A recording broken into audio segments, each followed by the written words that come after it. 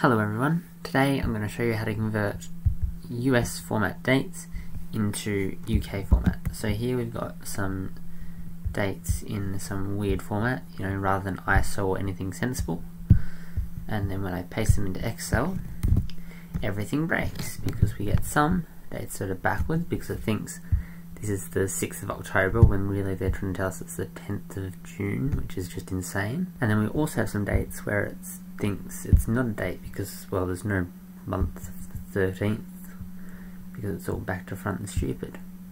So how do we fix this? So for these ones where it's just backwards, it's actually treating it like a date. So we can just use the date formula, so equals date, and we combine this with the year, so we can just get the year out of this because it's correct all the time. So we'll just get a year of this serial number, and add the month to be the day of this serial number because we've got the day and month back to front. The day to be the month because it's all back to front of this A2. Awesome, then we close that bracket out, and magic, we have it all back to correct and normal. So that's nice and easy, and if we fill that down, we go, ooh, values. And here they're errors because it's just text, so you can't do that. So how do we do it with these text ones? So first we pretty much want to find where each of these slashes are because they give us the how many characters there are. So for the year, we know it's after the second slash, so we find the first slash, so equals search. In the quotes we have a slash, and in the second thing it'll be within this text here, and that's cool. So that's our first slash we found, yay. Now we need to find our second slash. So we know the second slash will be after the first slash, so we can start our search at the, and we're going to find another slash, and we're going to start it from one after where the last one was found. So the previous search, the search that gave us the first bracket, which will return 2 in this case, and then we add 1 to that, so it takes it to 3, and then we find the next one, which will become 5, right? Because we're 1, 2, 3, 4, 5 characters.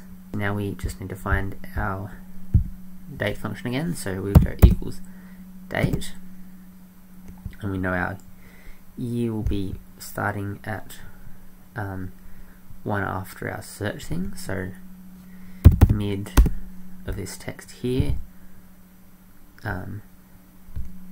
Our start number's this plus 1, so we're starting at character 6, and we know our year will be 4 characters long. That's nice and easy. And then for our month, we know that we're starting out, so our month will be our first number here, our left again, of this text, and we'll use our first search function because we're searching for our first one instead of this in here, -1. That'll either give 2 or 3 characters depending on what we want. So far we found our year and we found our month. Now we need to find our day, which will be really easy hopefully. We kind of know it'll be 2 characters, but just to be on the safe side, we'll again go mid from our text in here. Our start number will be our first search, and mid will be our first search plus 1, because we're going, we know it returns 2 to the thing, to the slash, and then we add 1 to get the first number, and our number of characters will be our second mid search, so this thing here minus, so that'll give 5, our first search function, which we just copied a moment ago, so that should give you 3, and then -1, so just in case. Now it's a very long and convoluted function to combine all those things together, and something's probably broken, but there you go, you've got it backwards, 13th of the 6th, 2022. And also we can just grab this and replace it in every reference to C whatever it was. So wherever our C19 or whatever, we'll replace that, and we'll replace, oh, this is where the let function comes in really handy, but let's pretend we're working in prehistoric Excel, and we have our new lovely thing which can fill down, and if we fill up, will just give us errors. We've got two formulas, one that does the dates that are backwards, one that does the dates that are text. Now we just need to combine them, so equals this formula, formula 1, and then C2, but then we wrap that in an if error function,